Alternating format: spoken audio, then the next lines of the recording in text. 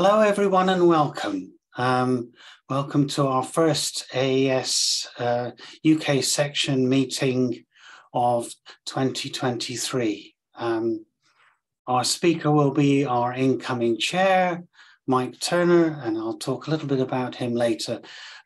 Just as a little bit of housekeeping to do, we're going to try and move, instead of jumping meetings, which always is a bit difficult because some people get lost as they travel down the wormhole. We're going to try moving everybody at the end of the session from being at a webinar into being participants of a general Zoom session, which means, all being well, you'll be able to ask your questions in person. There's one tiny piece of housekeeping to do this. As when you're changed over, you need to keep an eye open. Zoom, stay in Zoom. Zoom will send you a message saying you're now being made a participant or something like that. And it'll have an OK button. You need to press that OK button, or you won't end up with as a participant in the session. I'll reiterate that at the end of the talk as well, so that nobody gets left out. All being well, it'll be just like walking to the bar next door, unfortunately without the bar, but we can always imagine. Right, so without further ado, let me introduce you to the speaker this evening. I've known Mike for quite a while, and he's got an interesting background. He spent his early days, having received a Bachelor's of Electronics degree at Leeds. He actually spent the first couple of years of his professional career with BBC Radio in London, and therefore went through the BBC training regime at Wood Norton, I believe. Having done that, he then left the BBC and went into industrial electronics. And this might seem a very strange background, but he then spent years designing control systems for motors of a variety of types. And then with his audio interest, he suddenly realized that after all, everything he was doing with motors was applicable to loudspeakers, which after all were a specialized form of motor.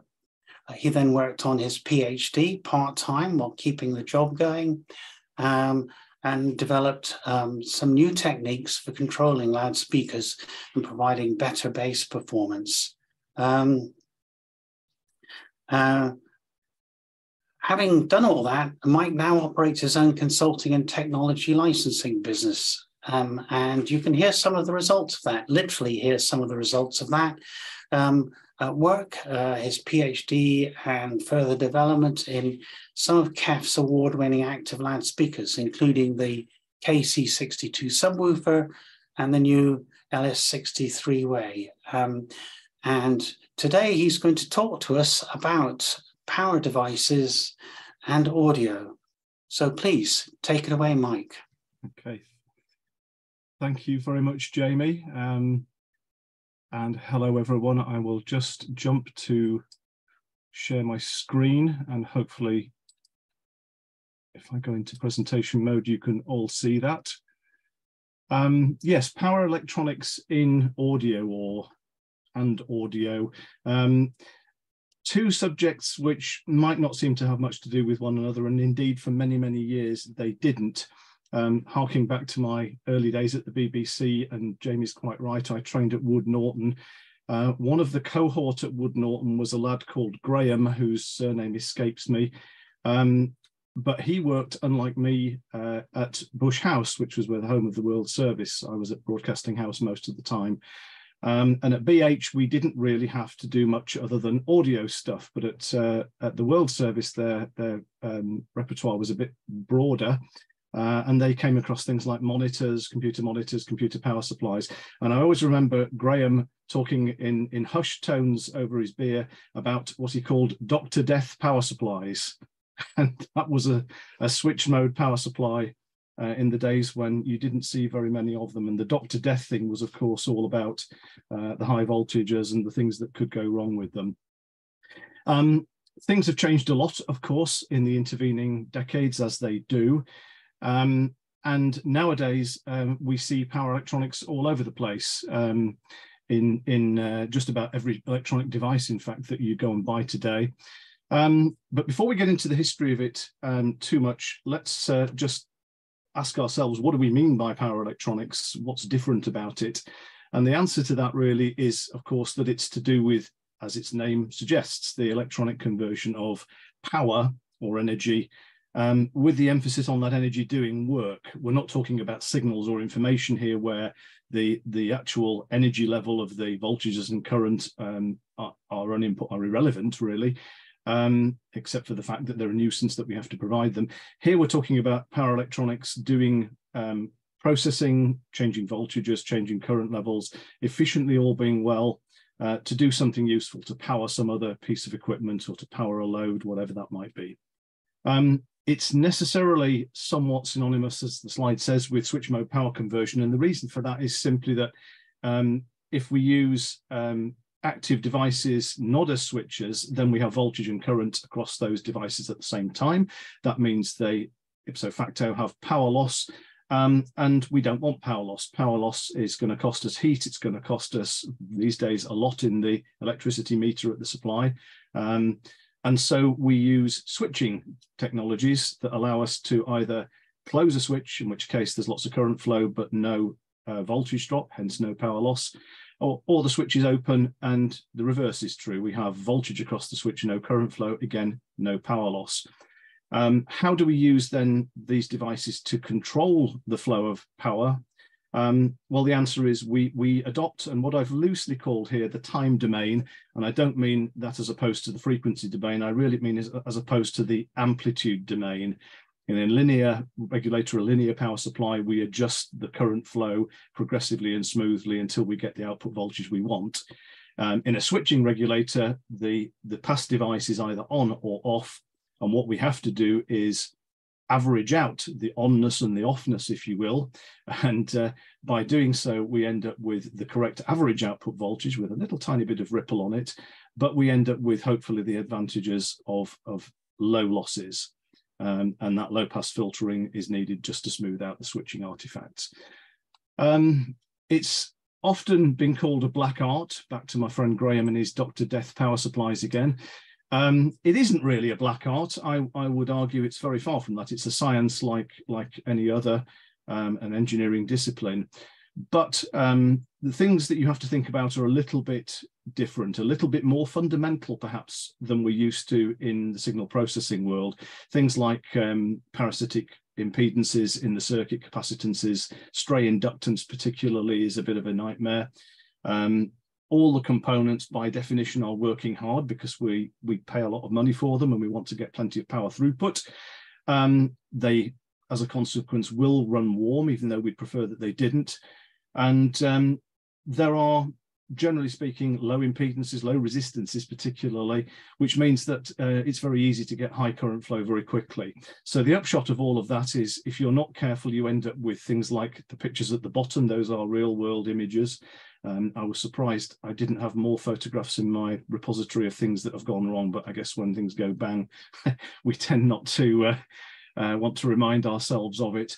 But yes, it's an unforgiving thing, and that means that you can't just, for example, build up a switch mode power supply, switch it on, and hope it'll all work the first time you ever power it up. That's a very unwise thing to do, and you have to work very methodically and very carefully, and that tends to lead to people thinking it's more of a black art than it perhaps really is.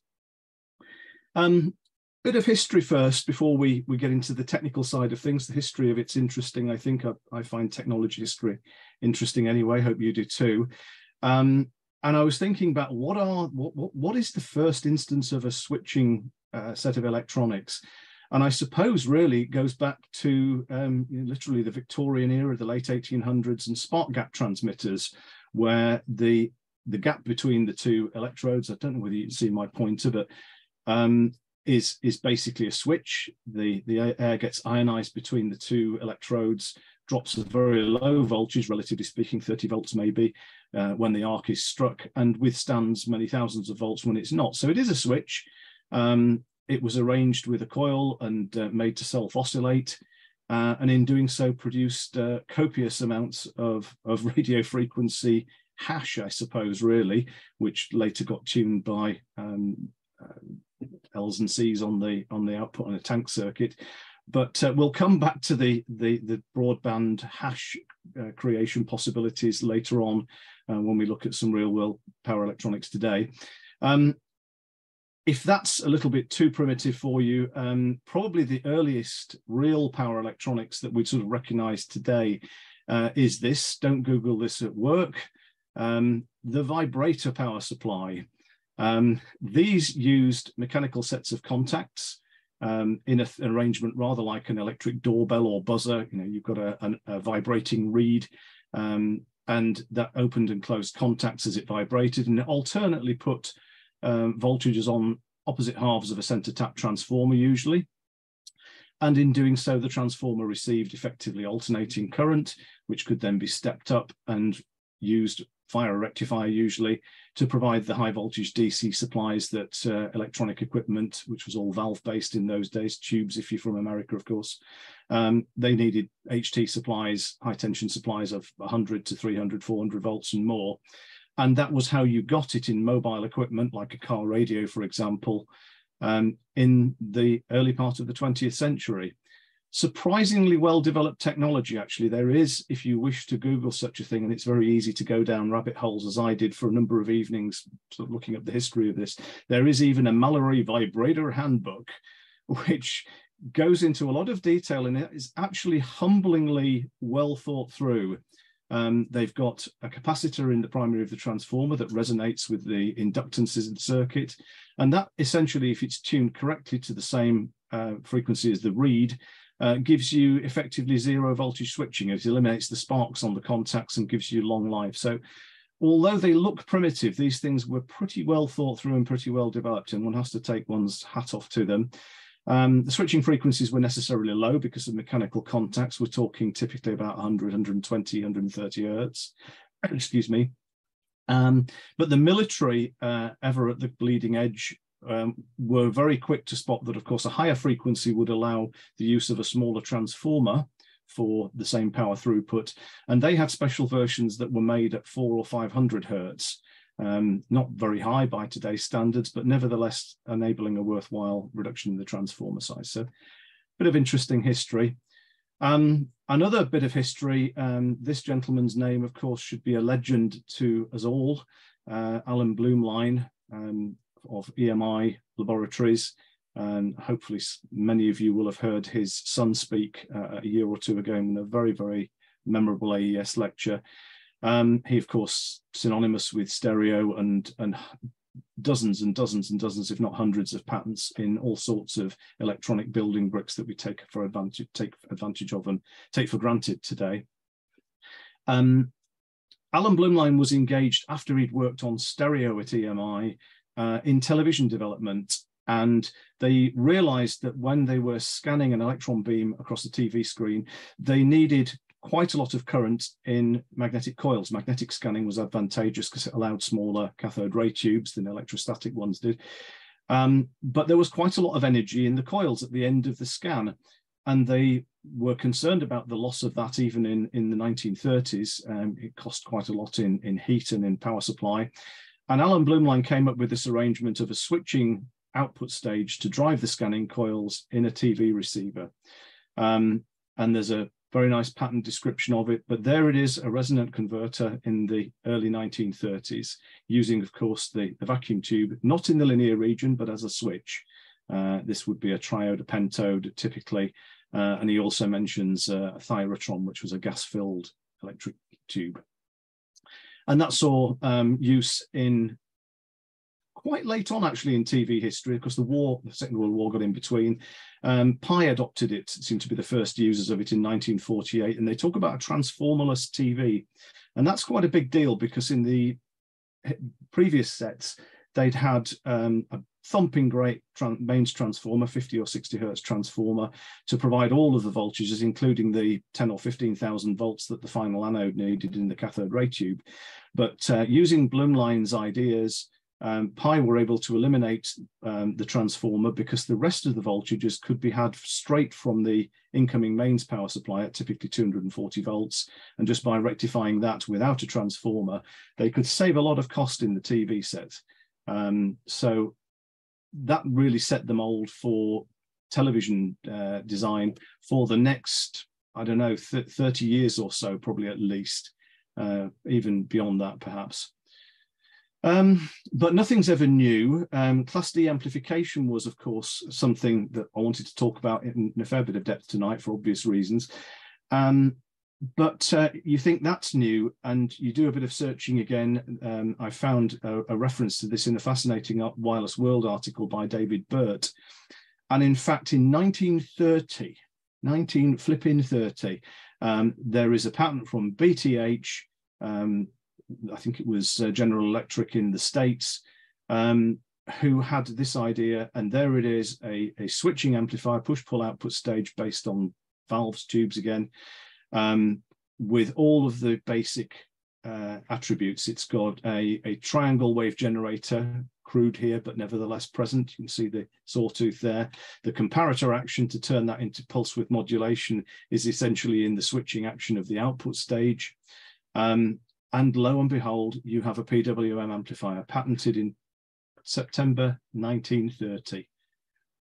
Somewhat sobering. But I guess because of the slow switching speeds, nobody really looked at it, certainly for audio purposes, and the sort of things you'd see in power electronics are this. I just love the photograph here. This is based on those thyrotron type switches, mercury filled argon valves. And they were used in this sort of thing, not to really process or to chop up the AC waveform, except for voltage regulation. This was like a big lamp dimmer, basically. It's phase angle controlled. And although the output voltage is thus electronically stabilized and it qualifies by our description of power electronics, it's still blooming heavy and big, as you can see. And just to illustrate the kind of development, we've got one of those thyrotrons here with a ruler for size and scale, and then a modern thyristor silicon equivalent with, of course, much better performance and a tiny fraction of the cost. But I guess you'd expect that. So that was power electronics really in the pre-50s, pre-60s. Very niche usage for a limited range of applications. And the game changed, of course, when solid state switches became available. The thyristor was the first one. Latching device is somewhat limited in the ways it could be used, but people did use these for not only phase angle control, the sort of glorified lamp dimmer again, rectifying AC and stabilizing the output. They were also used in force commutated inverters. By force commutation, I simply mean that once you turned the thing on, the circuitry had to make arrangements to kill the current through the device, otherwise it would stay on. And of course, bad things would happen, like the photographs I showed you earlier with burnt offerings. The BJT, of course, was the first big enabler. We actually finally had a device that would not only work as an amplifier in the linear region, but could be used saturated, turned on and off. Problem with these was they weren't very robust, they didn't stand high temperatures, and they were pretty blooming slow. We're talking, tens of microseconds to switch on and switch off. So not much good for Class D amplification, where we need hundreds of kilohertz switching frequencies, certainly tens. But nevertheless, they were used in things like car battery inverters. Popular wireless, practical wireless was full of circuits for car battery-based inverters that would turn 12 volts into 240 based on a pair of these things. Gradually they improved. They got to the point where they could at least block decent voltages, and they were used in television line scan circuits where, because of that resonant capacitor that we saw earlier, they didn't really have a lot of turn-off stresses, and I'll come back to that later. But the game changer again in the 60s with the silicon bipolar junction transistor, a lot better, much more rugged, high temperature, robust. Still not all that fast, but they improved gradually. Little ones were used in things like industrial switch mode supplies. If you open up a Brüel and Kerr microphone preamp or accelerometer unit from the 70s, you'll see all of the internal supplies are derived from 4.5 volts by quite a neat little switching regulator. And Calrec Audio, not far from me here in Yorkshire, made microphones which had a power supply from a battery designed by Peter Baxandall, who's a famous audio name, and those provided the polarizing voltage for the capsules that were needed, 48 volts from a handful of volts from a dry cell. Back to Class D amplification, I, digging again, found this article in Wireless World, and if you're interested to look it up, February 1963, there's a lovely archive, I think it's called World Radio History or something like that, and it's an archive in the States of all of these scanned in over many, many decades, many other journals as well.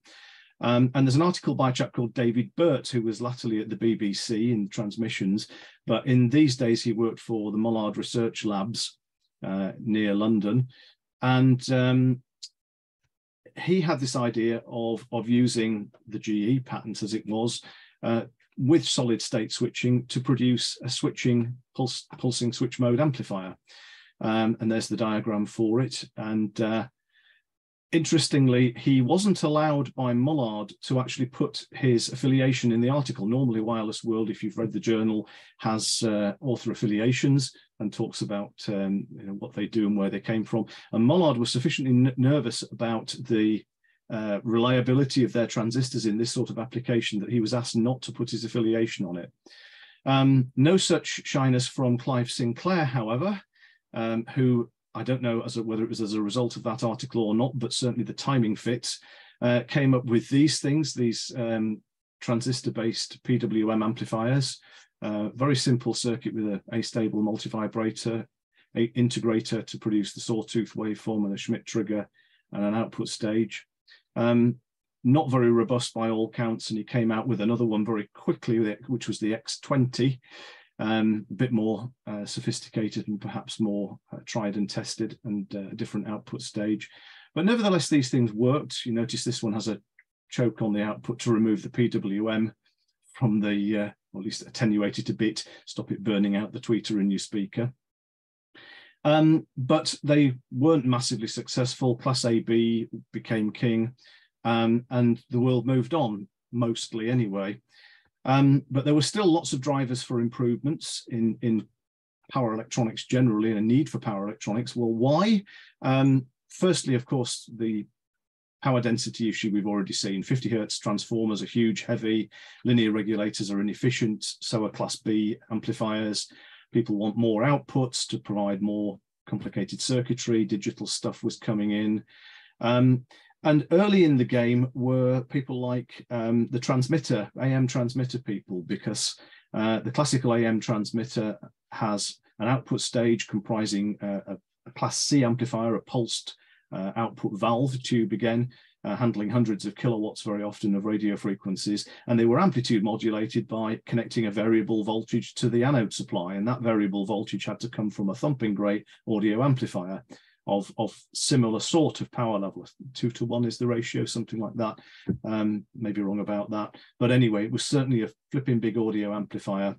And the Class B designs were expensive and inefficient, needed big transformers, and so people like Harrison Gates in the States were among the first. Redifon picked it up in the UK, so did Marconi at the start of the 80s, I think, quite late on. And they used PWM amplification for their transmitter modulators.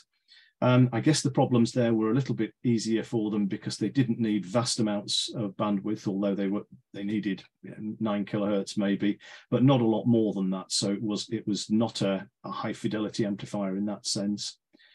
And the computer and telecoms people were always in need of high currents at low voltages, which were again difficult to deliver. Don't want to dwell too much on this because we'll talk more about switches later. But as technology in the semiconductor industry improved, so people adopted it. And the real game changer, I guess, was the arrival of the silicon power MOSFET. People like Hitachi and International Rectifier came out with these nice devices that could really switch down to quite low on resistances of a fraction of an ohm and could handle certainly tens and later hundreds of volts. Those were adapted in the 80s mainly by the power industry, and by them I'm meaning in motor control, that kind of thing, the IGBT as it's known, which is basically a hybrid of a BJT and a MOSFET. It actually has a 4-layer structure, rather like a thyristor actually, so it's a bit of a mongrel device, very widely used today for, as I say, motor control, inverters, power grid applications. You can wind turbines, that kind of thing. You can see these in inverters from kilowatts up to megawatts. And we'll talk a bit more about power diodes as well, because they were an almost equally important enabler in all of this. And of course, there's the future to look at as well with what happens beyond silicon. Let's skip over that. These are some of the kinds of devices I've come across in my career, just to give you a range of flavor of the range of them and sizes, TO220s and surface mounts, all the way up to these things which are kind of the size of a small paperback book and handle literally thousands of amps and thousands of volts. They're pretty diverse. And again, the applications that go with those, I won't dwell on that. How do we get to more efficient, more compact power conversion? Well, we can use higher frequencies because smaller transformers will carry the same amount of throughput if the higher frequency is used, because of the magnetic properties. We can also store energy. We can use capacitors and inductors, if you like, as energy buckets, pick up energy from one place, put it in another, store it as needed. And we can use reactance rather than resistance for impedance if we want to filter, or if we want to, for example, modulate an impedance. We can use inductance rather than resistance, because the inductance is in theory at least lossless. And the maths, I mentioned at the start, we're looking at sort of fundamental stuff a lot of the time here.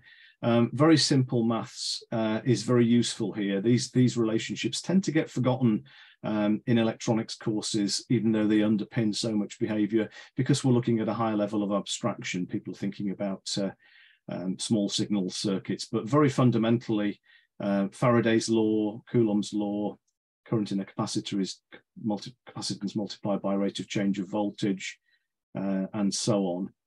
So keep those relationships in mind as we move over to have a quick look at the fundamentals. This can't be a power electronics tutorial as such. It's more to give you a flavor. There's too much to cover in such a short space of time, but I hope this leaves you with a little bit of insight, at least, into what the issues are and why they exist. I'll talk about this very basic, what we call a switching cell, which is essentially a switch and a diode. I happen to have shown the switch as a transistor just out of laziness. We will use the assumption that somewhere is connected the other end of this inductor. Well, that could be to another similar switch and diode arrangement. It could be to a tap on the power supply, something like that. The important point is just bear with me and assume that there's some current flowing in here, established by whatever means.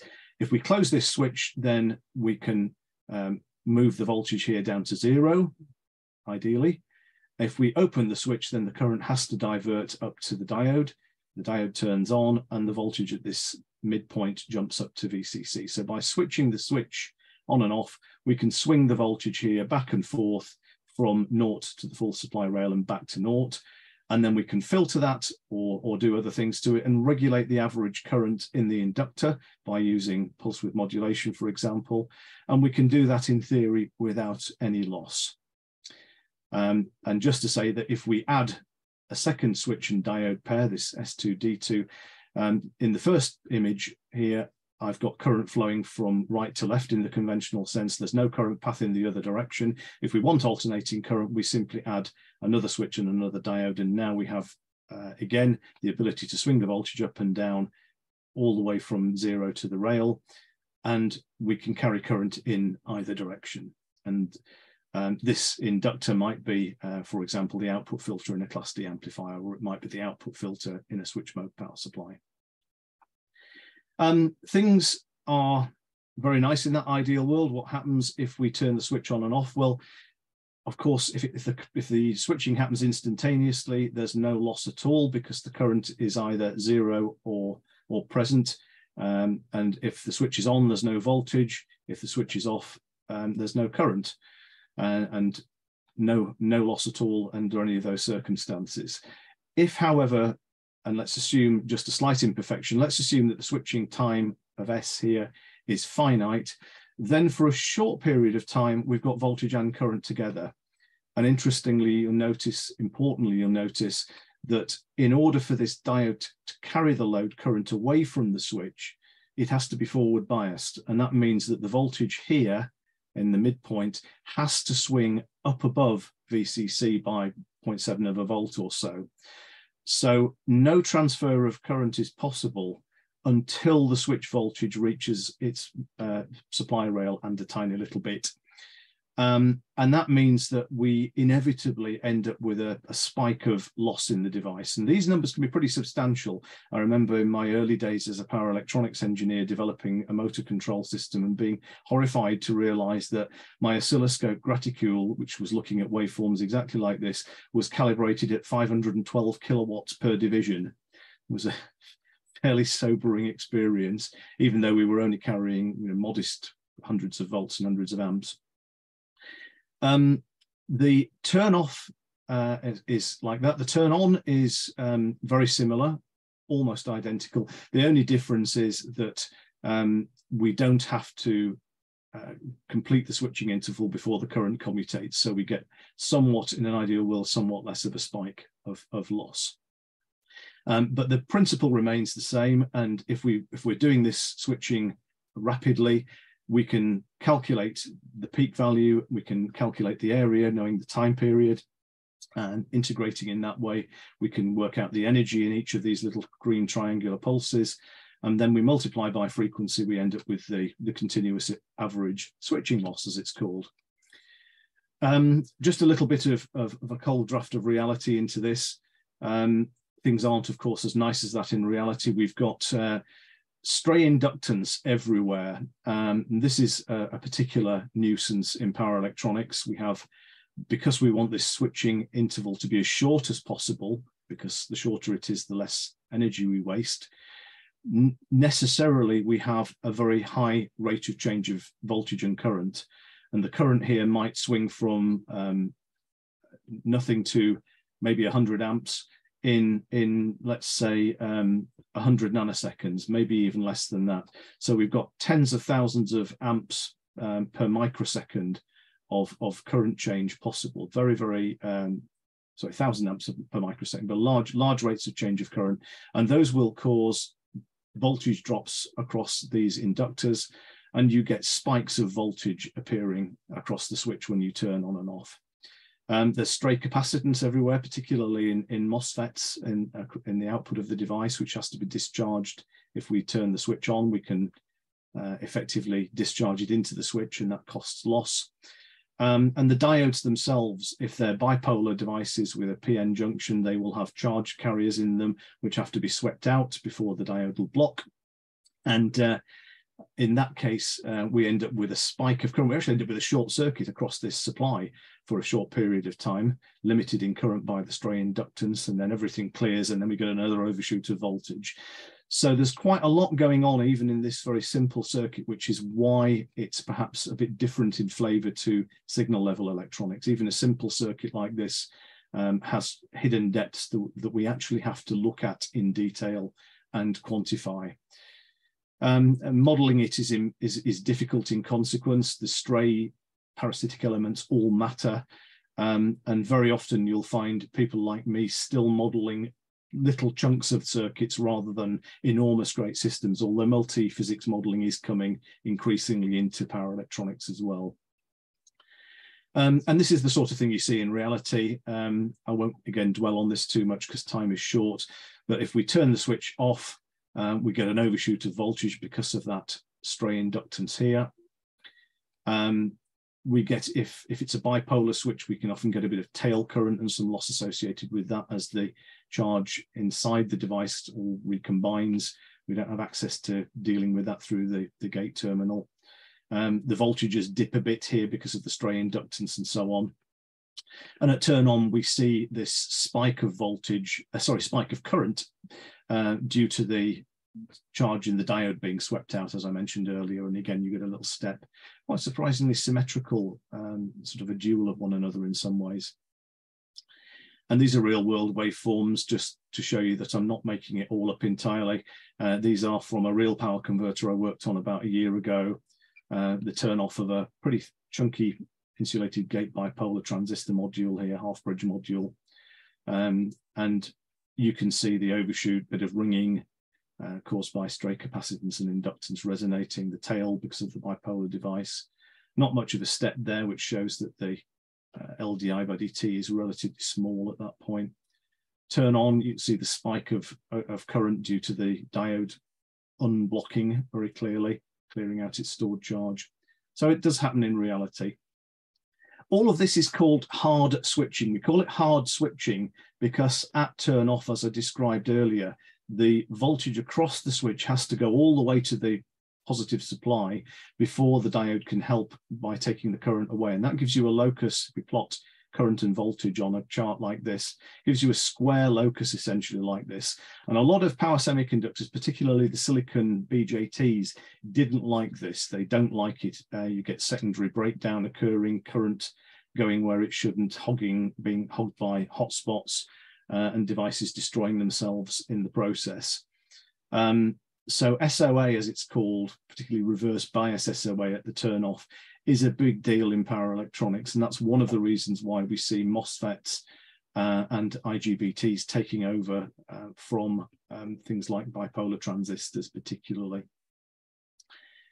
Diodes, just a quick word about diodes. We've already talked about how the stored charge in them is a nuisance. It's also desirable not only that the charge is small, but also when they do eventually recover blocking, that they do so fairly gently. Again, it's that V equals LDI by dt equation derived from Faraday's law. If the current snaps off really fast, you've got a big spike of reverse current through the diode that suddenly goes away. You get voltage overshoot and electrical noise coming from that. And diode recovery is actually a major source of noise in supplies that use PN junction diodes. It's a big deal. It's also a source of loss. There are things you can do about it in the case of a power MOSFET, which has a body diode in it. Some people use the body diode because it's there for free. The structure of a MOSFET has this actually quite symmetrical arrangement, but because the body is normally tied to the source, one of the diodes that's there is shorted out. You don't see it. The other diode becomes called the body diode, and they're not very nice diodes. They tend to be quite have quite a lot of stored charge in them. They tend to have not very good forward characteristics either. And a lot of the development in the power MOSFET world has been to improve the characteristics of those. And from my own experience, I can say that even today, it tends to be the limiting factor in the switching frequencies that you can use in some circuits. You can get around it if you put a Schottky barrier diode around it. That has a much lower forward drop than the body diode and therefore will take the current preferentially. But Schottky diodes tend to be limited to a fairly low voltage, a couple of 100 volts maybe, unless it's a silicon carbide one, in which case you have to put what's called a steering diode, and a Schottky diode here to prevent current flow in the forward direction. It's upside down. I think that might be upside down. I might have made an error in the figure. I think that diode should be the other way up. But yeah, you have a steering diode for the forward path, and then an external inverse parallel diode. I've mentioned modeling already. Not going to dwell on that. There are lots of tools out there that will do it for you. Manufacturers often offer simple simulation tools for common topologies, and they will get you to answers on how much is the switching loss, how much is the conduction loss in a given power supply or class D type amplifier configuration. There are specialist tools. Plex, for example, integrates with MATLAB, but they are quite expensive, as you might expect, thousands of pounds a seat typically. And very often you'll find that if you work with the manufacturer's core simulation programs, just for doing this, the bits that I've shown you, the switching cell simulation, and then you work with another simulator like LT Spice or P-Spice or something like that, you can combine those very effectively. You can also use simple spreadsheet models for calculating losses, and I do both as a sanity check usually.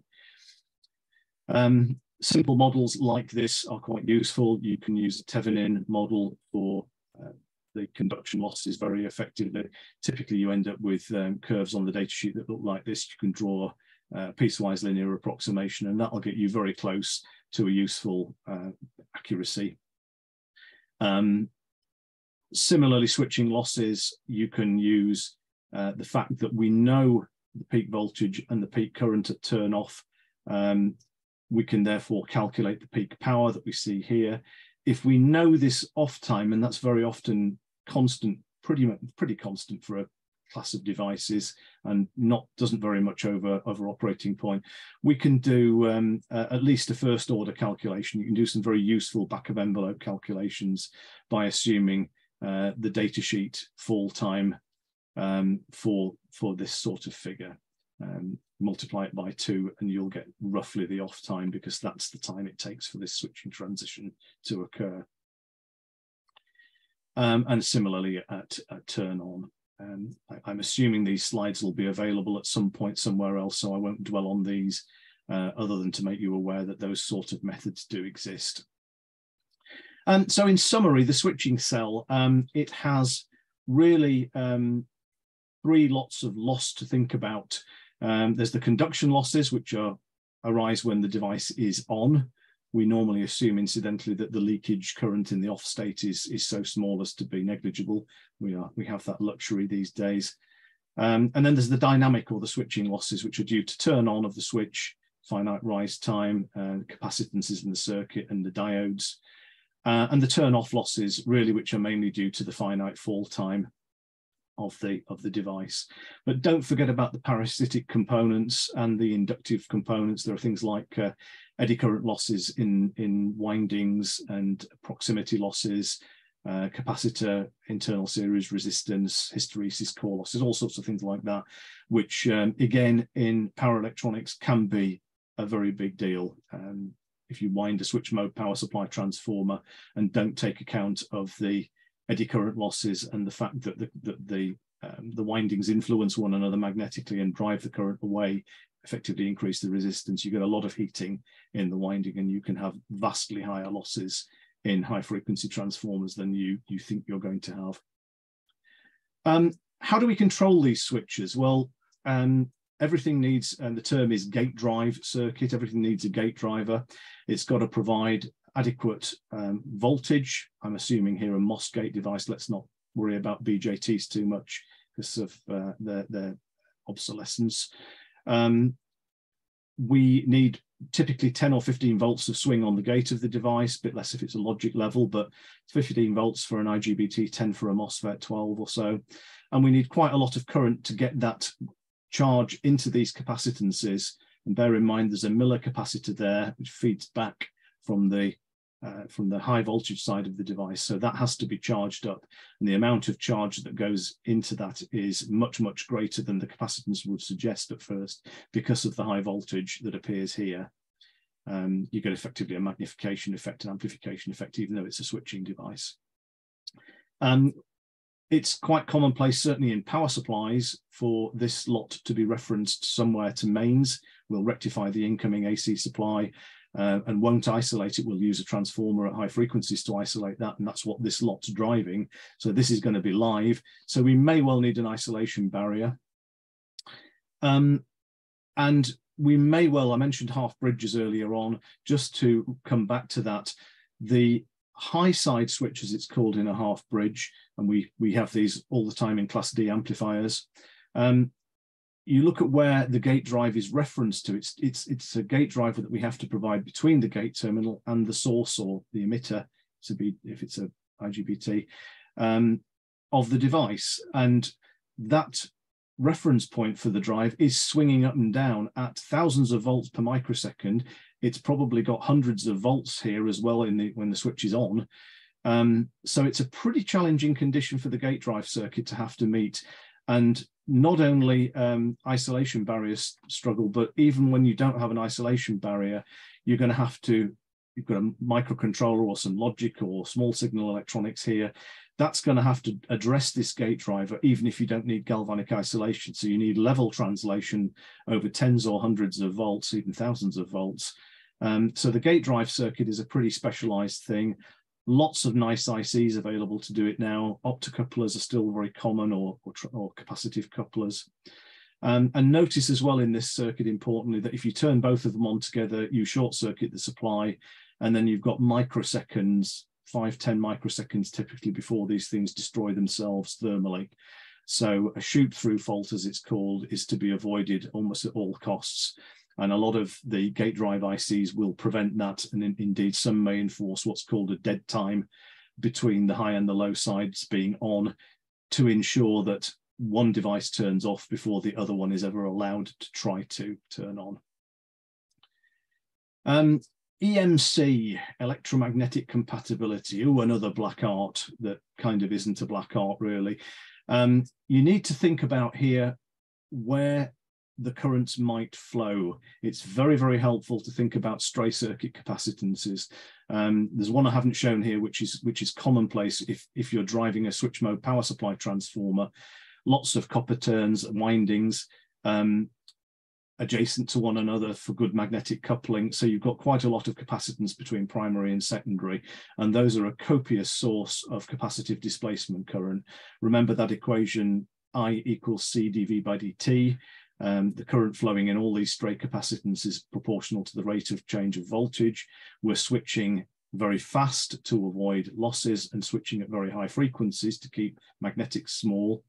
And so we can get a lot of current flowing in stray capacitances through things like insulation washers on transistors, PCB substrates, transformer windings and so on. So there's lots of attention needed to think about where those currents flow and to make sure that they have a return path and they don't flow, for example, from a wall wart power supply, a plug-in power supply, through your laptop and into your audio equipment that's coupled to the laptop, which you're using to record a symphony orchestra or something.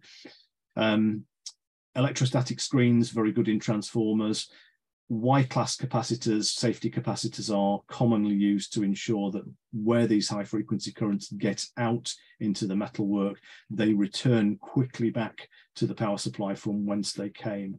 And I would always encourage people to read AES 48, which is a lovely document all about where ground currents flow and why you shouldn't tie screens to internals of electronics without thinking about it very carefully. Everybody should read it. I gave everybody instructions to do so when I was technical director in a motor drive company, because it was such a good grounding, no pun intended. Okay, application examples. Sorry, I need to move on because time is pressing and everybody will be wanting to get to the bar, even if it's virtual. I'll go through a few example power supply topologies just to illustrate the kind of things I've been talking about. Again, lots of information about these in both books and on the net, so I'm not going to spend too much time on each one. This one is called a flyback converter.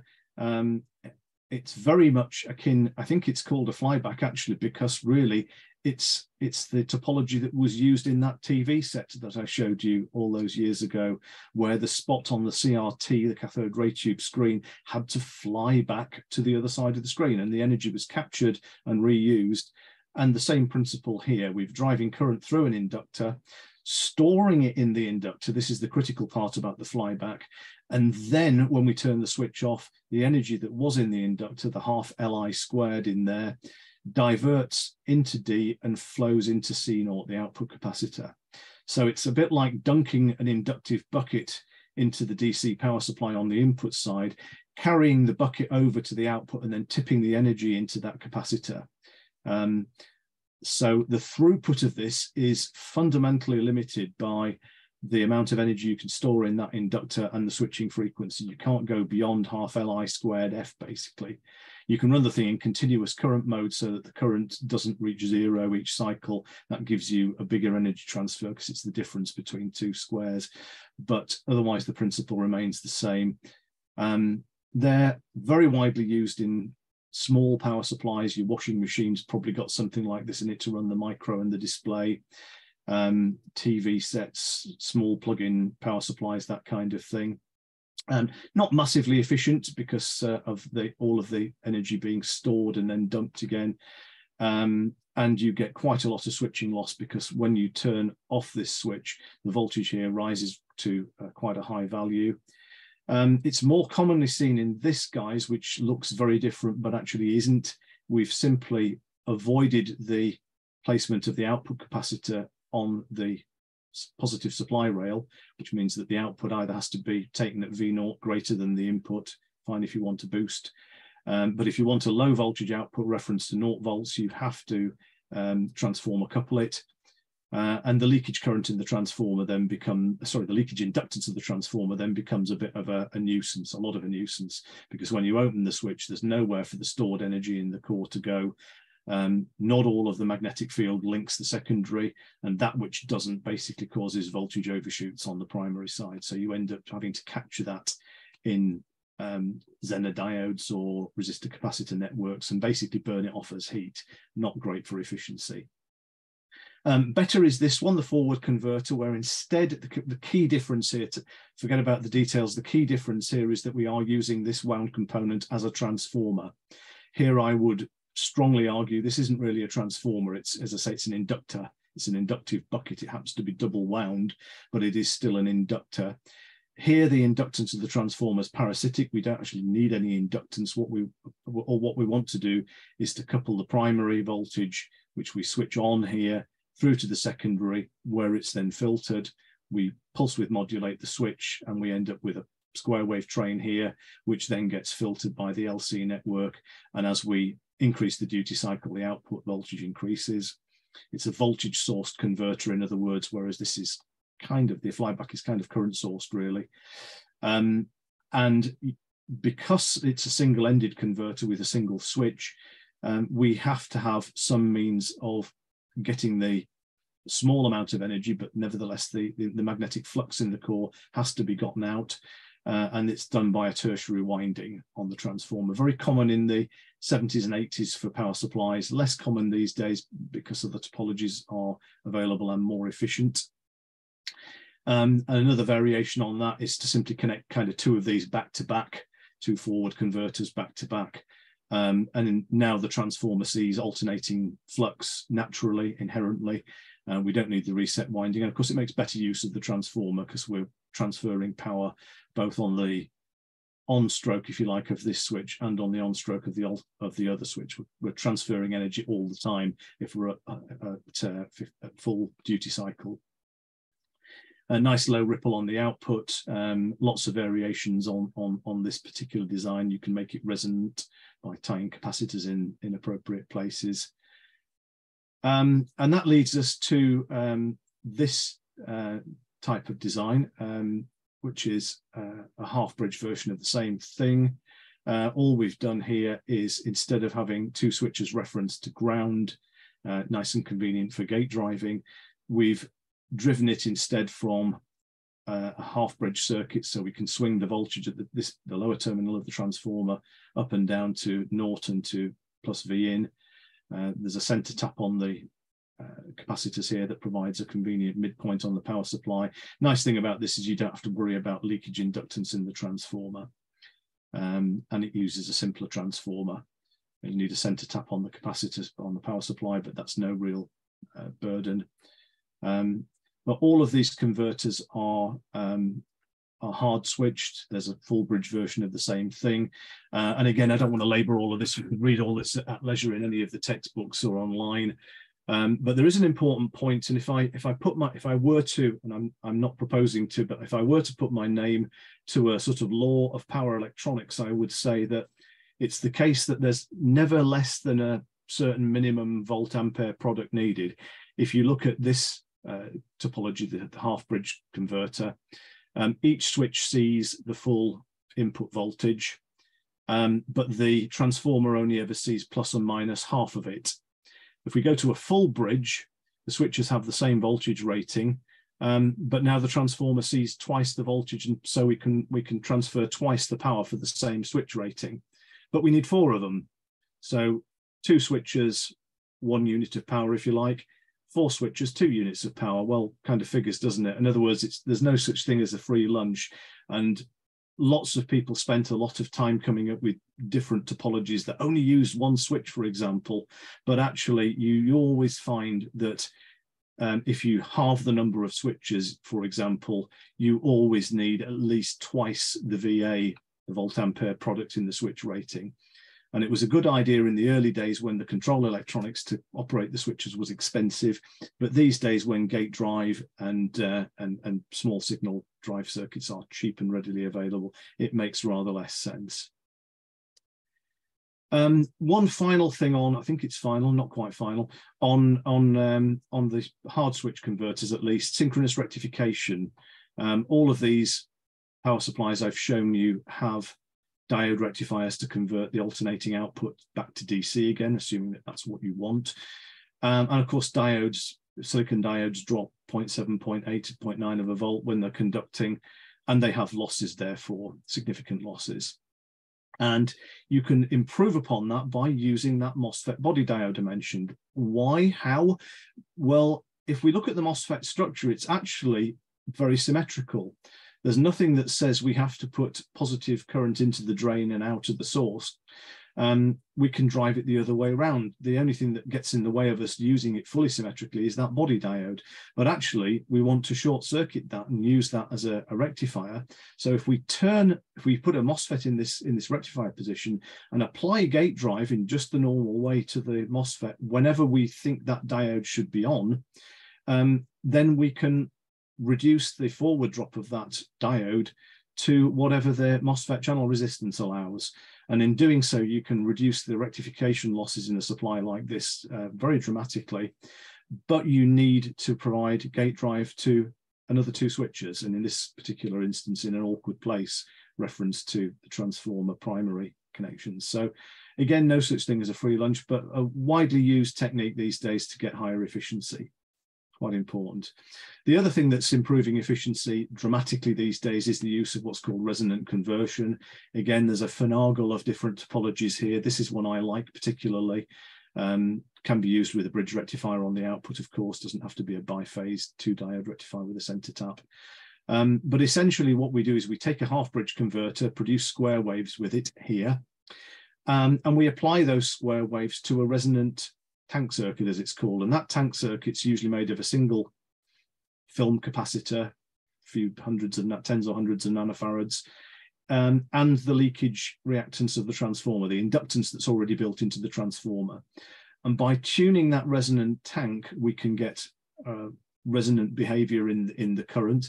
And what you usually do is we normally drive these with a square wave at high frequency, typically 100, 200, 300 kilohertz or more, with the frequency beyond resonance. And that means that this tank circuit is essentially looks inductive as far as the half bridge driving is concerned. The current in it, which is pretty sinusoidal, lags behind the applied voltage. And that's important, very important, because it means when you turn the switch off, the current doesn't have to be forced to drive the, sorry, I want to say this, the current continues to flow, and it charges up the switch capacitances and brings the opposite diode into conduction naturally without having to turn on the opposing switch. And sorry, that's a bit of a mouthful, but it is necessary and important to drive above resonance to get that effect. You get essentially lossless switching as far as the dynamic losses are concerned. Still have the on-state conduction losses, but essentially you get lossless switching of these MOSFETs. Very, very nice arrangement. And because this essentially looks like an inductor, if we turn the frequency up, we get more voltage drop across here, and the output voltage drops. So by simply controlling the frequency, and there are, again, nice little 8-pin chips that will do this that cost next to nothing, By controlling the frequency in a closed loop arrangement, you have voltage reference and an error amplifier on the output and an input on the chip that controls the frequency of oscillation, we can regulate the output within reasonable bounds. The only limitation of this circuit, as it's shown here, is that at no load, there's no voltage drop to speak of, or not much anyway, across this tank circuit. And so the ability to regulate at light load is somewhat limited. And there are alternative versions of this with a instead of a series resonant, what's called shunt resonance. And there are series shunt or series parallel resonant versions as well, all quite similar. And there's a very nice paper by a guy called Bob Steigerwald, who really laid down the analysis of this in a very readable and nice form. And if you're interested in this topology, I'd very much encourage you to look that up. Deep breath onto the last stretch. We're only a little bit over time, so I hope Sue will forgive me. Class D amplification. That's, of course, the biggest use, perhaps, of switching electronics with the most direct audio application. But of course, we shouldn't forget that actually most audio kit these days, even if it's analog, even if it's linear electronics, a lot of it still has switch mode power supplies in of the kinds that I've shown you. So they are relevant to our world, even if we don't pay very much attention to them. We buy them off the shelf, perhaps. The Class D amplifier, it is formed of, generally speaking, the half bridge circuit that I showed you before. We switch S1 and S2 alternately with pulse width modulation to vary the average voltage at the bridge output. We can connect two bridges, one on each side of the load, and drive the audio voltage in opposite phase to create twice the output voltage from the given supply rail. Very common for automotive applications, for example, where you've not got much supply rail available. And it avoids all the audio current having to flow through these capacitors too. What to say about this? It's necessary to have an output filter, and if we don't have an output filter, like Clive Sinclair didn't in his X10, then we can expect trouble in the load. We're going to set fire to the tweeter, probably ignite the crossover network, and certainly put a lot of eddy current loss into the magnet structure. So we do need an output filter to reconstruct the output waveform. That has some voltage drop across it, and there's a bit of a compromise to be struck in the classic Class D amplifier between the cutoff frequency of the output filter and the audio bandwidth. You know, if we have a 500 kilohertz switching frequency, we might have a cutoff of, I don't know, 50 kilohertz in the output filter, maybe 100, maybe less. But there will be some roll off of the audio band response because of this output filter. You get around that, of course, by using higher and higher switching frequencies, but then you have more and more losses, as we've seen before in the output stage. What else was I going to say about the output filter?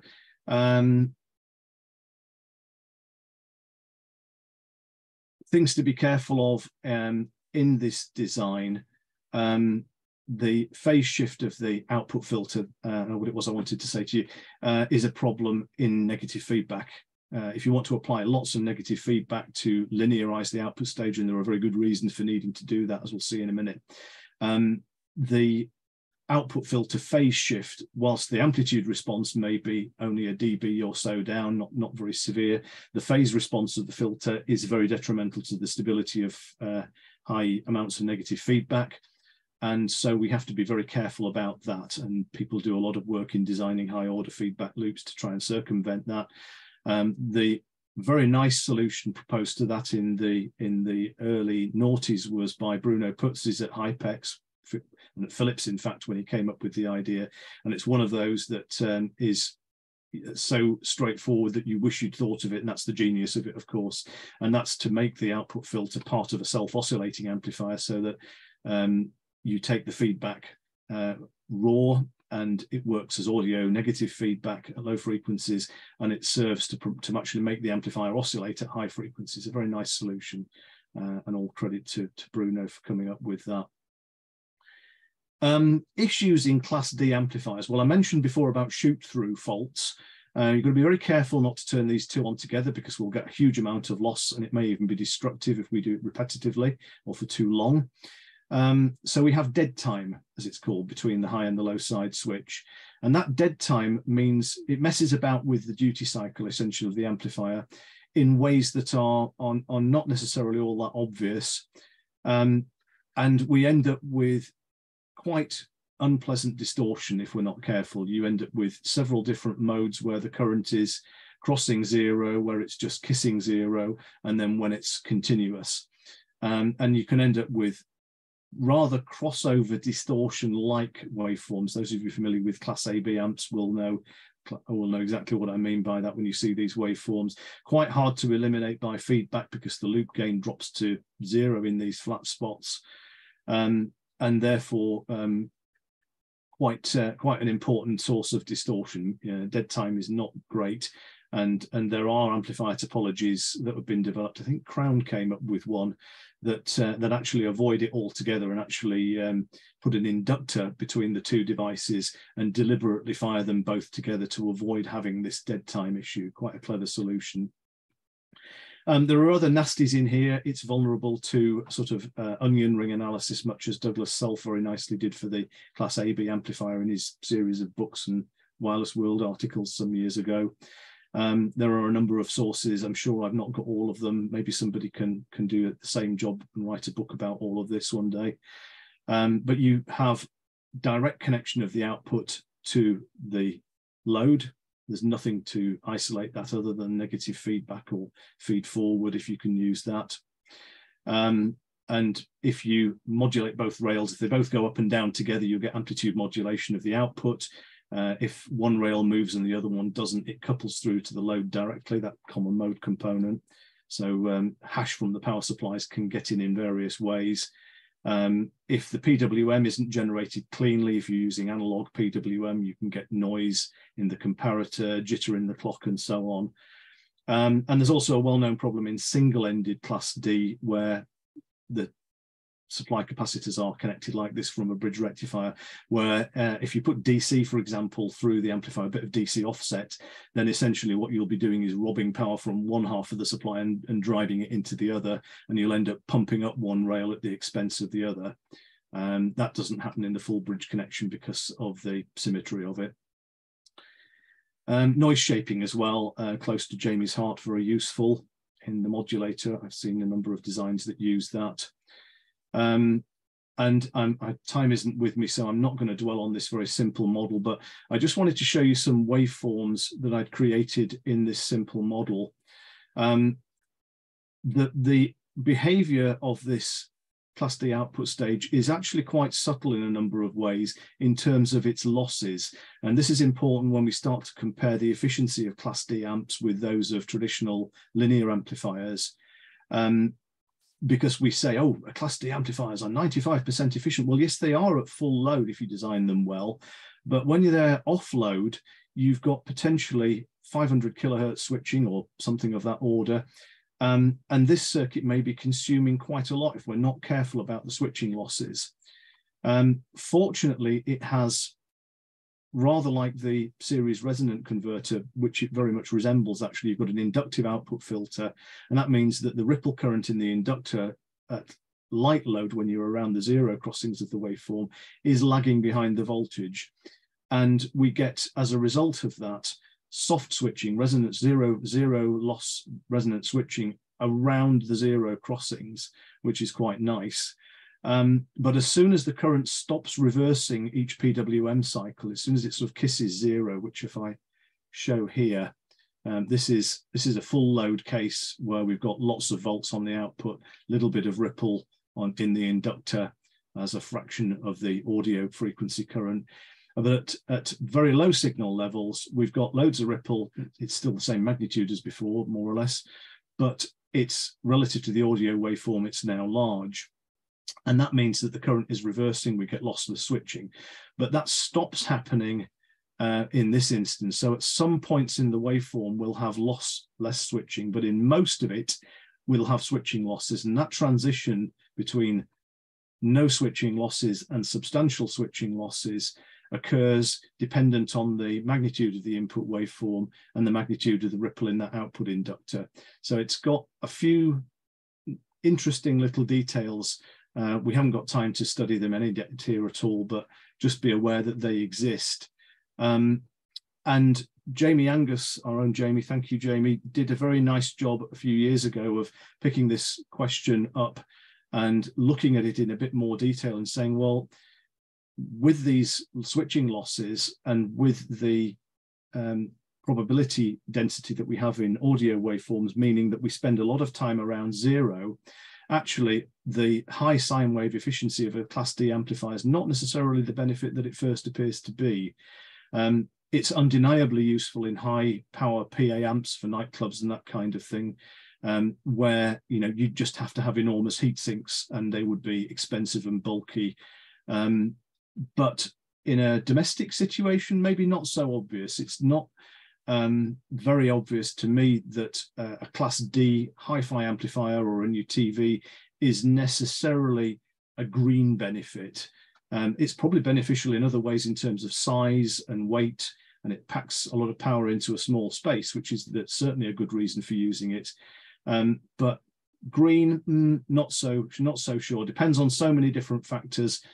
Read the papers by Jamie, and she may well, if want to comment on that, or I'm sure we'll be happy to answer any questions on that at the end. One other thing that always strikes me looking at this stuff as well is how high the stresses are in the components compared with our old. I count myself as an old timer now, and I look at amplifiers from the 50s and 60s with their 50 hertz transformers and rectifier diodes, and everything still works in them. Even the output capacitors are often functional after decades. I do wonder about the high levels of stresses that are constantly in place in these little switching supplies and switch mode amplifiers, and wonder whether we'll be able to fix classic Class D amplifiers in 50 years' time. We'll see. Just to show what can be done, I hope my friend Dave Millard at Full Fat Audio will forgive me for using this picture. I didn't actually ask him. So Dave, if you're there, I hope you don't mind me giving you a bit of a plug. This is a Full Fat Audio, 8 kilowatts. And the reason it's impressive to me is that it's got good audio performance, very nicely packaged, and it's 8 kilowatts in a 2U 19-inch rack. You can pick that up under one arm and walk out to a gig with it. Our next door neighbours would have been terrified had they known I had one. Could have made a lot of noise with that, perhaps not for very long. Finish with a very, very quick chat about the future. I did think about getting lots of pictures, but I knew I'd just run out of time. Wide bandgap semiconductors. There's been a huge amount of talk about these in the power electronics industry for sure, and I think it's leaked out into other areas. Wide bandgap because the junction bandgap, the voltage you have to apply basically to break the semiconductor down is much higher in these new compound devices, silicon carbide, gallium nitride, that kind of thing. 3 times or so, I think, and the thermal conductivity is better too, so you can get more heat out of them, and they switch faster, so they're better in a number of different areas. They pay for themselves. Well, do they pay for themselves? That's the question. They pay for themselves, I think, by allowing you to use higher frequencies, which means that you can put smaller transformers in, smaller filters, particularly solar was a really big solar inverters for the things you put on your roof that transform 50 volts DC or so and put it on the grid. You can't put hundreds of kilohertz or tens of kilohertz PWM on the grid. You need a filter. The national grid get very upset about it, understandably. So do your neighbours, and so do your light fittings with capacitors in them and things. So you have to filter that PWM out. If you're running bipolar type switches at a few kilohertz, those filters have to be iron core inductors, big can capacitors. They're expensive, they're bulky. If you go to 100 kilohertz with a GaN FET or a silicon carbide device, then you've got the opportunity to use much, much smaller ferrite core chokes, smaller capacitors, and add to that the fact that the thing is probably more efficient, smaller heat sinks. You've got easily a benefit that justifies the probably 5 times cost that you're going to pay for the semiconductors in today's money. That cost's falling. The improvements in manufacturing technology are happening slowly but steadily. And we will see these devices creeping into more and more applications. Class D audio, of course, is a great example, because there we are by the fact that we need 20K bandwidth and more. We need high switching frequencies by definition. So high frequency capable devices are very attractive to us for that purpose. And GaN FETs particularly, and silicon carbide FETs, perhaps a bit less, those are more suitable for higher voltages, will certainly be seen and are being used indeed today. I rather unkindly drew I think this is called the Gartner hype cycle, isn't it? Which applies to lots of things. You know, it applied to 3D printing. We were all of us going to get 3D printed houses at one time, if you listen to the punters. But eventually it settles down and people realize what it's useful for and what it's not useful for, and start to use it sensibly. And wide bandgap or compound semiconductors in power electronics have gone through a similar thing, that they were going to save the planet. Well, nobody would argue that saving energy is a bad thing, but you do need to sort of, put it in context by considering that a high efficiency silicon-based power supply or inverter might well be 97% efficient already, and going to 99% is great, but you are only shaving a couple of percent off the power consumption. The important point again is that 97 to 99% transition is a reduction by 2/3 in the heat losses, and therefore it saves you on heat sinks and case size and all that sort of thing. So we'll see, I think, lots more developments coming. I will be the first to adopt them if they get inexpensive, but for now silicon is likely to remain, I think, dominant in a lot of applications, simply because it's such darn good value for money and it's still improving. And finally, just to show off a little bit, this is a GaN-based converter that I've been working on over the last few months. It's part of a wind generator controller, actually. The 20p bit share there shows, I hope, some size of it. The chip there is about 10 millimeters square. There's almost no passives with it, because the chip includes gate drive, it includes protection, it's got a level shifter for driving the high side device, it's got power supply arrangements to provide the high side supply for the gate driver. Very, very heavily integrated, and it switches in conjunction with these two little inductors on the back side of the board. Whole volume's probably about, I don't know, 4 or 5 cubic centimeters, something like that. So it has a power density of depending on how you measure the power and what operating point, of something like up to 100 kilowatts per litre, which is going some.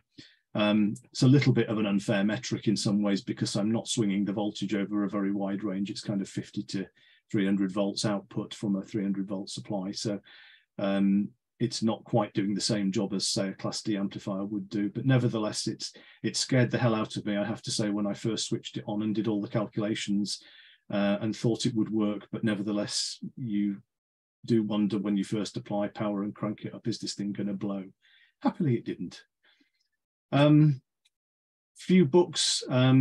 There are not very many user-friendly books in power electronics. There's a lot of, no disrespect to the IEEE, but a lot of highly complex, highly analytical studies of power converters with small signal analyses and all sorts of things.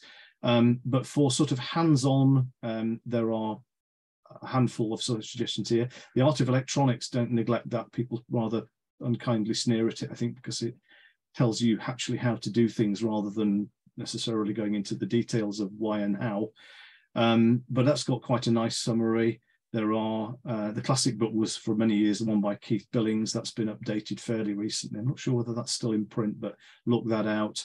And there's a handful of others. I'm sure we can put these on the chat, or if Sue makes the slides available afterwards, we can share that. Thank you very much. I have run rather over time, as I feared I might, but I hope that's been interesting, at least to give you a flavour of what power electronics is and how it's relevant to our world of audio. And I believe we'll take questions in the webinar rather than jumping over to a chat room. But Jamie. We don't actually have any questions in the webinar. So I think the best thing to do would be to jump over the chat. And as I said earlier, yes, thank you very much, Mike. And I'm sure we'll have a virtual clap that I'm afraid you won't hear. But we're going to now transfer people to have privileges in the Zoom session to talk and participate. As I said right at the beginning, you keep an eye on Zoom and stay in Zoom. You should get a little note that says you're being asked to be a participant rather than, or something like that. And you've got to say yes to become part of it. So may I suggest we gradually move towards the bar, and all being well, this will work and you can participate. Just say yes to becoming a participant. Thank you.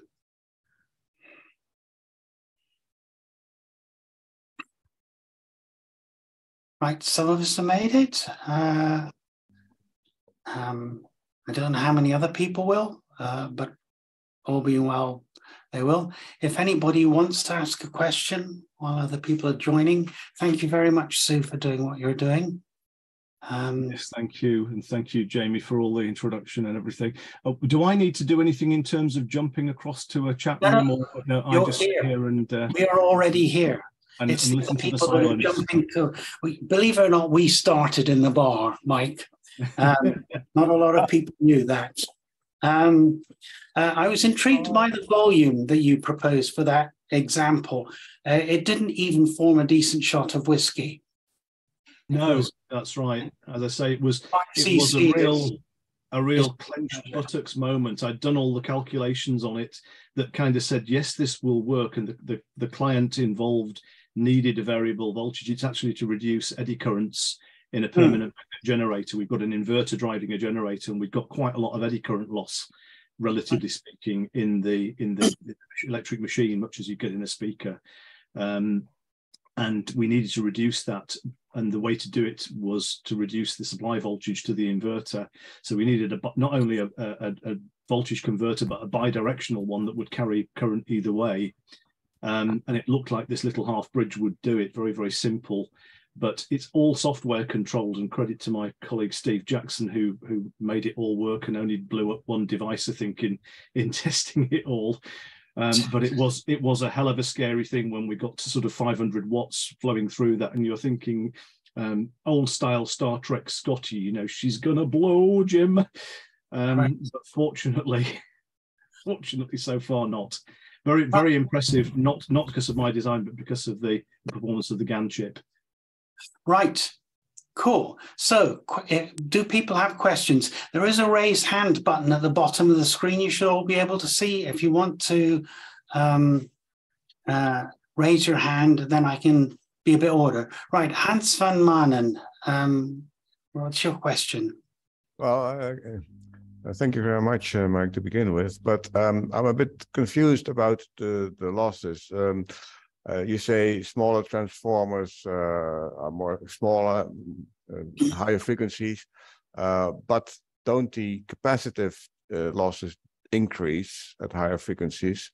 And the second question related to is that if I remember right, you said at one moment that you assumed that the losses from coils were virtually zero, but I always understood that because of the resistance of coils, they were more lossy than capacitors. So did I get you wrong, or am I overlooking something?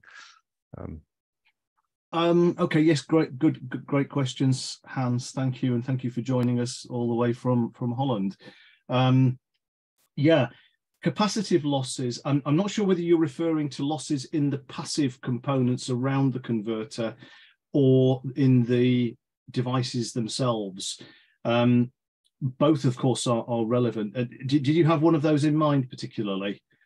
Well, with transformers, you have a capacitance between the different windings. Yeah. Okay. Yes. So you're speaking about parasitics in the surrounding components. Yes, those do get bigger. I'm sorry, not bigger, they get more significant. Sorry, let's be very careful with how we put that. The losses due to those are not really a big deal. I'll come back to the losses, but just in terms of coupling, they are a nuisance, very much a nuisance, and I did think I referred to them in my very brief mention of EMC, probably too brief. If you've got a switching converter driving a high frequency, particularly a ferrite core transformer, then the capacitance between the primary and the secondary will for sure couple. Every time the converter switches, you'll see a spike, a common mode spike on the output. And as with so much common mode crap, once it gets into the rest of your equipment, it's very hard to get rid of it. So it's very useful to put a Faraday shield in there, basically in the middle of the plates of the capacitor, if you like. There are interwinding capacitances as well that introduce resonance in the transformer at some point. The happy thing is that with the frequency going up and up and up, we have fewer and fewer turns in the windings for the same magnetic flux in the core. And we also have smaller and smaller transformers. So the physical size of the capacitor plates, if you will, that are formed by the windings are also decreasing. So capacitance in transformers, one shouldn't forget about it, but it's not a killer problem as such. What is a problem is if you have to discharge and charge capacitances, whether they're in transformers or inductors. And I mentioned output device capacitance, a typical MOSFET, the kind of thing that was on that little PCB that I showed you at the end. Those GaNFETs have, the data sheet says 35 picofarads, I think, of output capacitance.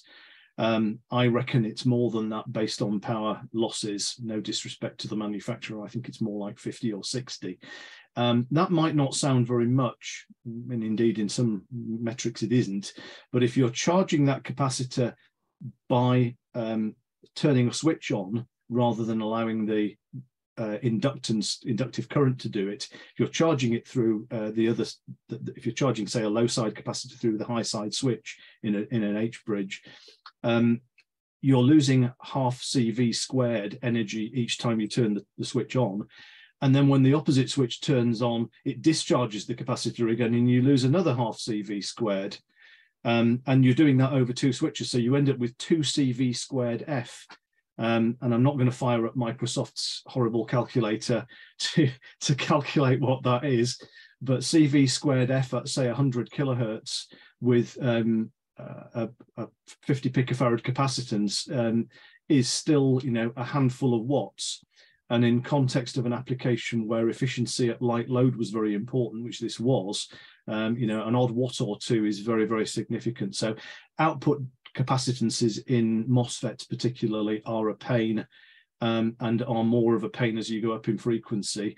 The knack, as with so many things in engineering, is to make what you can't control irrelevant, bypass it in some way, and that is to use resonance switching, to use the resonance of that capacitance with an inductor somewhere to swing the voltage and current during the high to low side and low to high side dead time transition.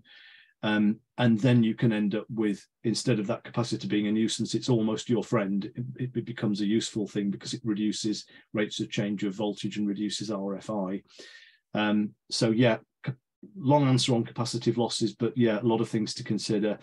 You mentioned losses in coils, inductors, Hans. DC losses in those are generally very small of necessity. One has to wind them out of thick enough wire. And if you're using very high frequencies with high currents, you'll probably end up using Litzwire, Litzendraht, I think it's a German word, but where you have a winding that's quite thick but wound a bit like a rope, twisted like a rope out of many individual strands, and that's to reduce skin effect losses. The biggest evil I think people trip over, and I've tripped over it myself very early in my career and got burned literally by it, is what's called proximity loss. In a switch mode, well, in any transformer, you have fairly high concentrations of magnetic fields, magnetic flux, and that flux interacts with the current in the conductors, and effectively, the finite element shows this really nicely. It displaces the current out of the windings, so you end up with a lot more effectively skin loss. It's kind of like skin losses, but it's much greater than you would calculate just by having a long piece of wire from one end of the room to the other and putting high frequency down. You can measure the resistance of that. It goes up with frequency. That's skin effect, where the conduction happens on the surface of the conductor. But if you wind a transformer from that wire, the effects of neighboring conductors on each other and effects of magnetic flux concentration, for example, around the air gap in an inductor, you get a lot of flux around the air gap. That will cause eddy current heating and losses in the windings, way more than you'd get from skin effect. And that can be a real problem in getting high power density out of an inductor. You're also swinging the magnetic field up and down in the core. Ideally, you'd like to go all the way to the saturation capabilities of the magnetics. But as you swing the field back and forth, you get eddy current losses, particularly you get some hysteresis loss as well. That tends to be fairly small, but the eddy current losses that are induced in the core, again, are often a significant factor in high frequency magnetics. So yeah, resistive losses are assumed usually to be low. They have to be, because otherwise you're just wasting power as I squared R loss. But those other hidden resistances, if you like, they're much the same as the kind of things you get in loudspeakers that mean the voice coil isn't really inductive at high frequencies. It's a sort of semi-inductance, and it's the same effects that you get there. And of course, in a wound inductor, we kind of laminate the core, if you like, by making it out of ferrite and laminate it for kilohertz frequencies. We make them out of ferrite or dust iron or exotic tape type foil windings and things like that. There's all sorts of strange magnetic materials that can be used at higher frequencies to circumvent those losses. Did I answer your question, Hans? Deep breath and pause for water. Well, thank you very much. It is a very extensive answer. It really helped me, but I'm not an expert on this. I try to avoid transformers and coils as much as possible because of all this misery. But thanks for the explanation. Yes. Thank you. Can we have another question, please? Are there any others? I'm sure there are other questions. Blinded everybody with science or bored everybody to death or a mixture? No, you haven't bored everyone, Mike. Thank you, Jeff. I think you're being kind. I'm still awake. No, I'm afraid it's a bit too much for we here, but fascinating. It's an area I don't know anywhere near enough about. Well, thank you, Jeff. I'm glad it was interesting. Other questions? Anybody, anything else? Oh, Gary Endler, please. Hello, thank you very much for the presentation. I have a couple of questions, and I have implemented a number of Class D amplifiers on small IoT type consumer products, but there are some questions that are still kind of lingering that I would really like your opinion on. The first question is, I wonder if you could comment on if there are any advantages of integrating the power supply with the Class D amp. I can think of some sort of like maybe better efficiency or size or performance. And the second question is, it occurs to me that this may be straining for nets, but the residual ripple on the output of a Class D amp, I wondered if that could possibly act as sort of a dithering signal in the same way of a bias oscillator on a tape recorder that might help linearize the distortion from magnetic hysteresis due to the ferromagnetic materials in the output filter or even the speaker driver. So love to hear your ideas about those. Oh my goodness! Well, I think you're probably ahead of me on both of those, Gary. But take the second one first. That's a very interesting suggestion. I haven't ever heard anybody suggest that, and I would really need to pass that over to a magnetics expert to comment on that. I know Jack Oakley-Brown at KEF was planning on joining. I also know he said he had to leave at about 8:15. So unfortunately, I suspect he's not on the call anymore, but he would certainly be able to. He's not, sadly. He would certainly have something to say about that. Jeff Hill also is a speaker's expert. No disrespect to anybody else who's on the call. I don't want to leave anybody else's name out. If there are loudspeaker experts, other loudspeaker experts on the call, I've not heard of that one. But sorry, I didn't catch the question, Mike, exactly. So I think if I paraphrase it, Gary's talking about the distortions, and they've been in the press recently, actually, with one of the speaker makers. I forget which one now. Talking about how to deal with hysteresis type distortions caused by magnetics in the speaker. Or magnetics in the output filter. True, yes, good point. Yeah. The speaker has a known solution, which is the conducting rings in the driver. So if you left the conductive rings out and instead used the high frequency dither to go round the hysteresis loop many times, could one eliminate the hysteresis related distortion?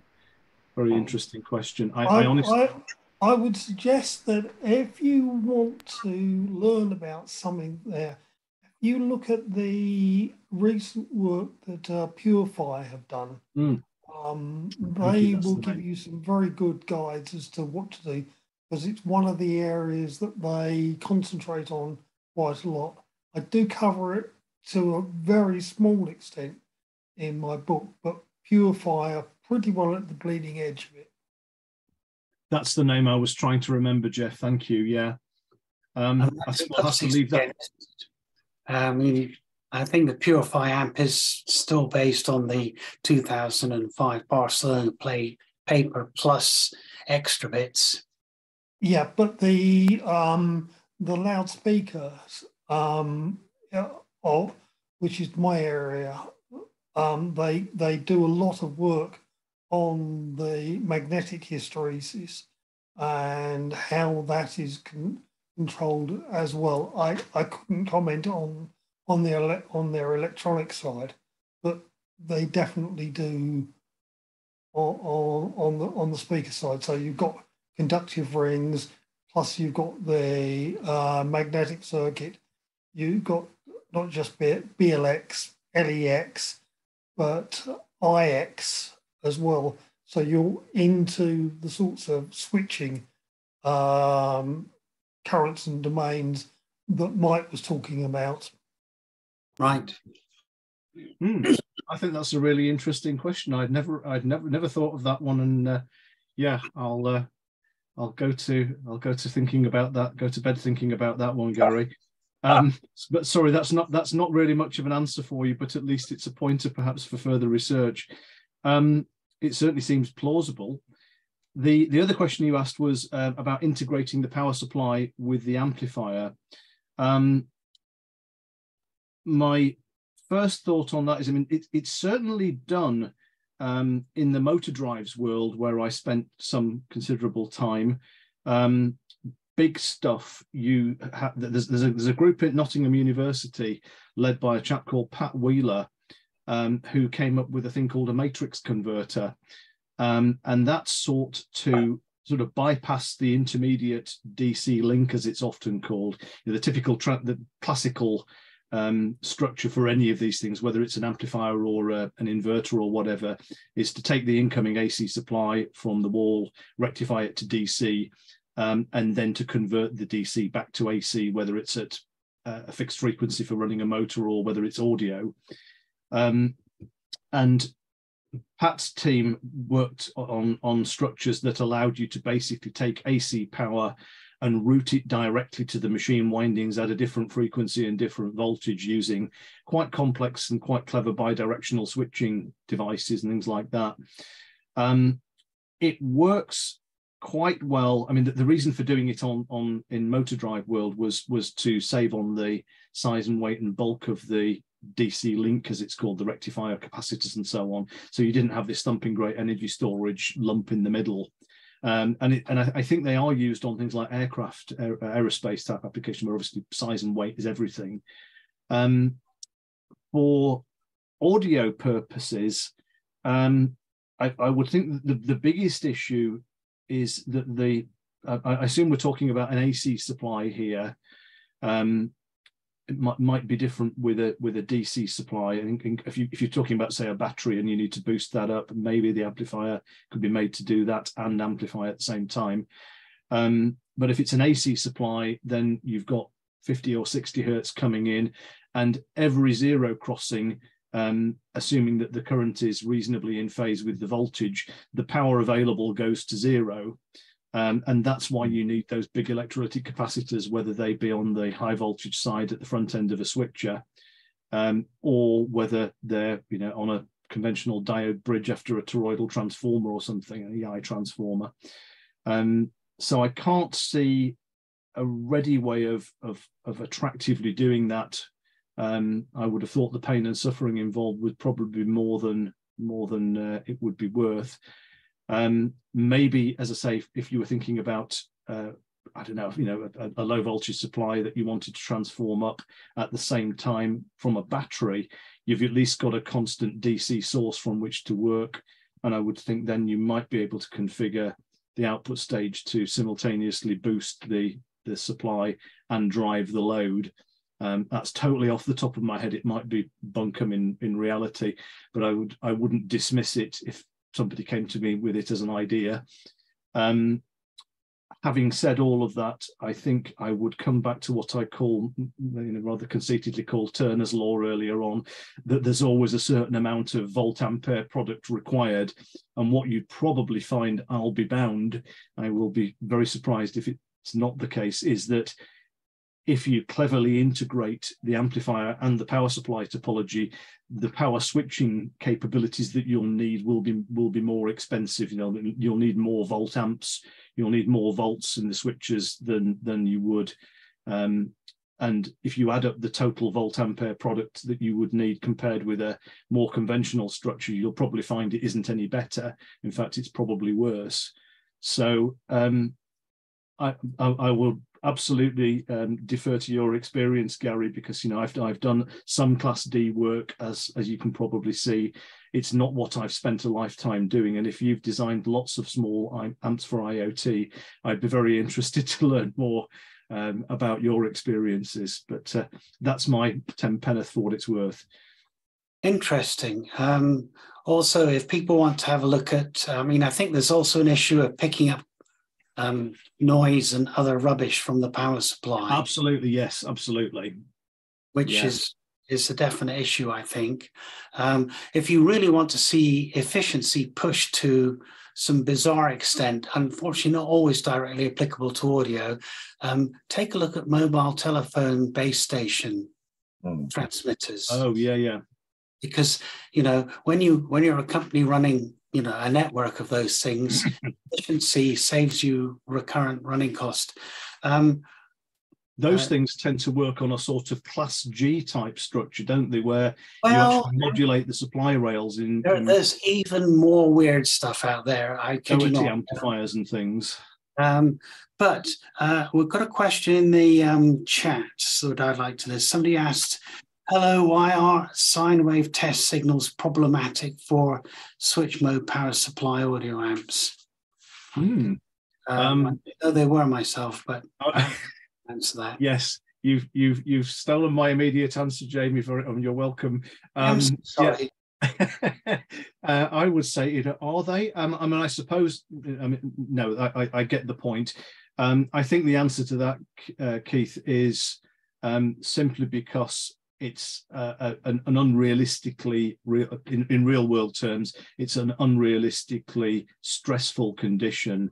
The simple answer is that the amplifier designer in question hasn't designed the power supply for the full sine wave throughput of the amplifier. If you take a large PA amplifier like the one I showed in the picture earlier, it's got 8 kilowatts of capability, and I do know those guys do put sine waves through them and test them. They've got a big bank of load resistors in their workshop, and they put them on soak test at full power and oil the electricity meter frequently to deal with the losses.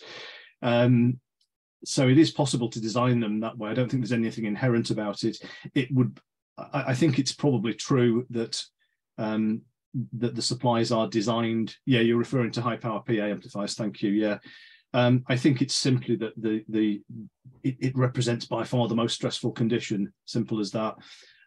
Music signals, and this is back to Jamie's papers, which I commend you to read, where the statistical properties of music and speech are such that you spend most of your time doing not very much, and so the power supply doesn't really end up doing a great deal of work. Whereas you put sine wave through it, of course, you're providing the full, n kilowatts continuously, which never ever happens in the real world with speech or music. Yes, if you're running a vibration shaker table or something to test a piece of equipment mechanically to destruction, you need that kind of amplifier with that kind of power supply. But I don't see any reason why, in theory, it should be any more stressful than any other type of equipment using a switch mode supply. I would say, though, I think I remember, John Dawson, you can correct me if I've got this wrong, is that some of the standards for power amplifiers going into the home, safety standards, actually do require that you run them at a certain power level with a sine wave and prove that they won't catch fire. Yes, you're right. And there's 8th power ratings and 3rd power ratings. I don't have it all in front of me at the moment, but you definitely have to look after some of those things, and they will be tested by the safety people. And therein lies, if you like, a conflict, because even if we know the audio signals don't match those statistics, we still have to match the safety standards. One of the banes of being a manufacturer of real gear as opposed to an academic like me. Sorry, yes, I'm laughing. You can't see me, so sorry about that. But yes, real world impinges on academia. Rats. It's so unfair. EMC is a topic as well that sort of touches on all of that stuff.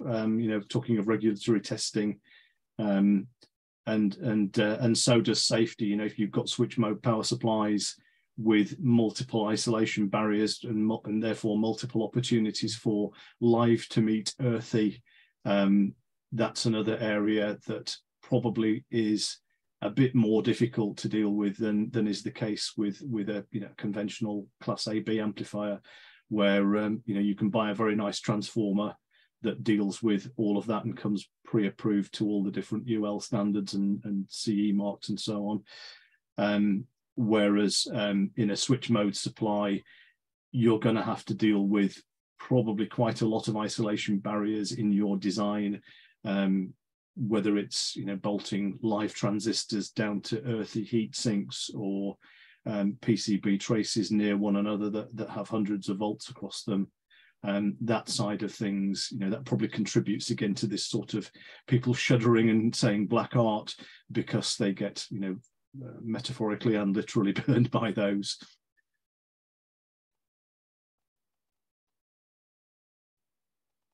Okay, more questions?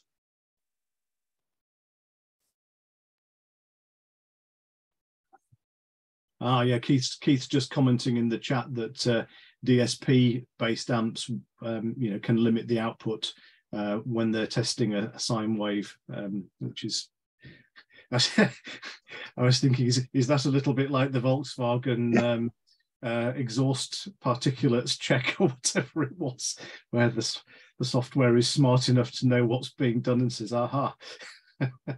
It's happened before. I mean, I've seen a piece of DSP equipment change its time constants to on the basis of the signal statistics, and unintentionally, therefore, change its performance to match the test signal. and then change it back to its not such good performance on real signals. Yep. It can be a bit of a minefield. I think that would be eminently possible. So good point, Keith. More questions, people. I'm going to do a going, gone thing. Do we have any more questions? Excuse me. For the first time of asking? For the second time of asking? For the third time of asking? No, thank you, everybody. Thank you very much to Jamie for hosting and Mike for presenting. Thank you. Yes, indeed. Thank you, Jeff. Agreed. Thank you, Mike, for an interesting presentation. And by the way, I noticed one of those trembler devices had synchronous rectification built in as well. So take care, everyone. I hope you have an enjoyable rest of your new year. And we'll see you at other sessions, all being well. Thank you. Thank you, Jamie. Thank you, everybody. Bye-bye.